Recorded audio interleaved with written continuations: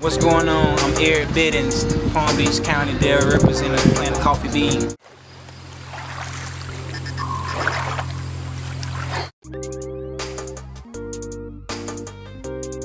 On a spot like that, then sometimes when you I do better, like, you know, at home. I mean, like, you know, when I'm by myself, but I feel the music and shit, it comes out weird, you know, styling basically. Yeah, because I can't freestyle at home, but like if I'm like if you feel the crowd, like, I'm like, oh shit, I was kind of riding tonight. I might have thought I knew what I was doing.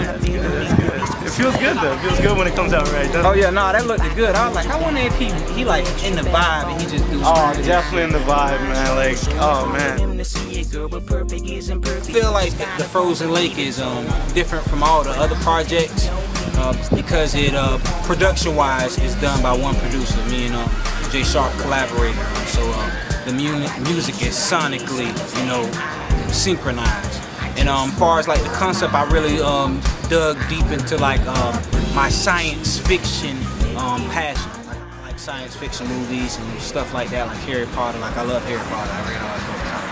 Dumbledore, rest in peace.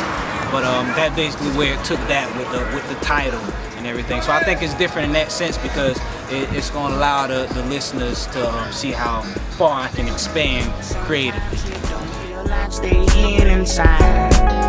Therefore we said you find the need to up and drive to the laundry mat, not to wash your clothes. When I say laundry mat, the one that cleans your soul.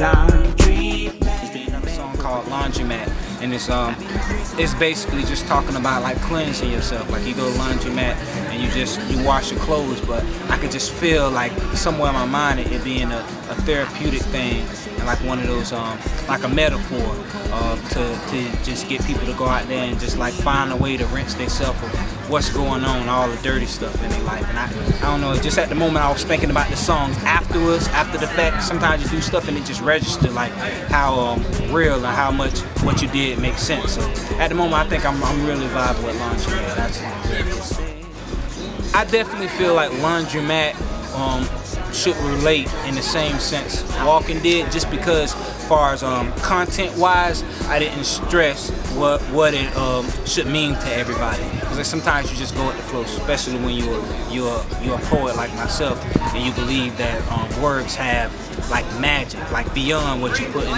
into the actual production of it.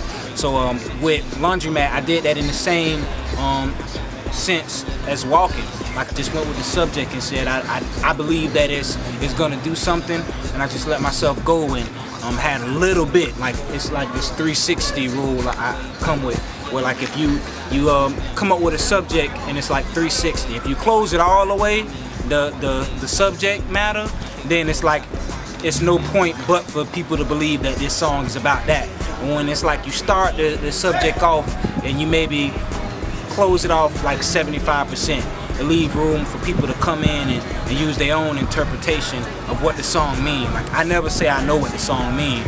I always let somebody have the free will to say this what this song meant to me, and I never tell anybody they wrong to this day because they technically right with the position I wanted to put the song. Wait, hold up, T-Green. Pause that, DJ Boo. Wait. That people on the corner selling stolen internet and cable. That's that cute. Let's do it right here. Southern Florida niggas on the come up out you getting paper, scraping pennies, whatever to keep a dollar. What you think I do this shit for money? Now I do this for my family. Hate the people on the corner selling stolen internet and cable. That's y'all cute right there. Play that one again. Play that one again. Tonight at the Frozen Lake release, I have Music Jones, Drew, Macon, and Blaine. Blaine is an incredible artist that I feel like he's on the rise. He's new. He's like 21 years old. You know, he's also he's signed to my manager T Green as an artist. So I feel like the level we at is not too far, and he's a great artist. And I want to bring along some of the things that I already got going and expose him to some of the stuff. I mean, we ain't too far ahead, and there's like experience-wise, but there's some things that, you know, I think other people need to know and he can learn from me.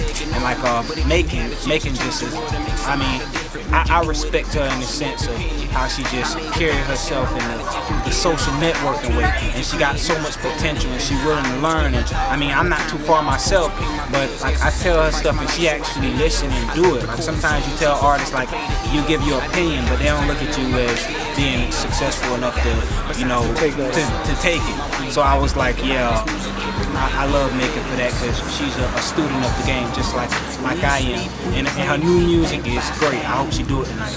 Music Jones Drew. I feel like if I had to put some, maybe a couple artists in my same lane as far as like category-wise, he definitely fit because like his uniqueness, his style, his swag, everything, like the whole combination. It's like we mesh good together in the same category. And I have a good relationship with him and his people, so it's like it made sense. And he from Delray too, so it's like I gotta keep it home team influence at the same time.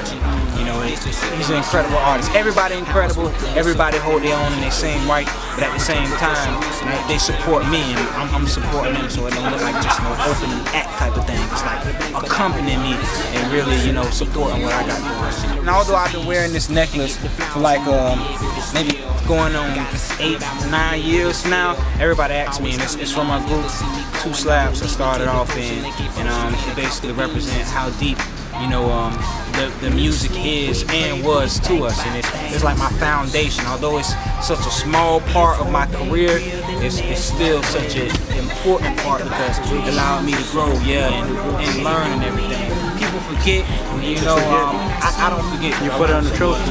Yeah, it's my trophy. That's your trophy. I mean, eventually it'll get retired after I jump to that next evolution. But for now, yeah, I'm still remaining humble.